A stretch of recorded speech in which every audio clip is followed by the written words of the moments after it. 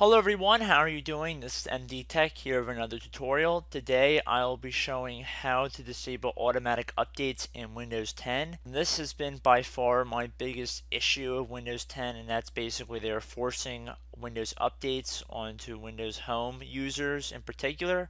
I believe professional users of Windows 10 can only delay the updates for a certain amount of time, whereas enterprise systems don't ever have to update. I don't think that's fair to consumers who are using Windows 10 that they can't even control their own updates. So I'm going to be showing how to disable automatic updates. So what we want to do is head over to our start button. We want to type in computer management. It's a desktop app, and we want to click on that.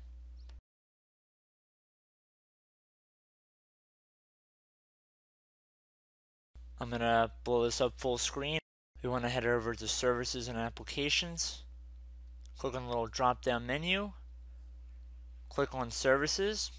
Now we want to scroll down to the Windows Update service. Right here. We want to double click on that. Under the Windows Update Properties, we want to select under Startup Type. Select Disabled. This will disable automatic updates. If we select manual, I'm pretty sure that it will only delay the updates. It's not going to install them automatically, but it'll only let you delay it for a certain amount of time. So disabling it is the only way to completely disable automatic updating, from what I understand.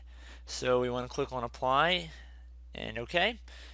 And if you want to undo that, we can just double click on it again and then just select Automatic and then apply and OK. So that shows you how to disable automatic updating. If you liked the video, please give it a like, and I will see you in the next tutorial.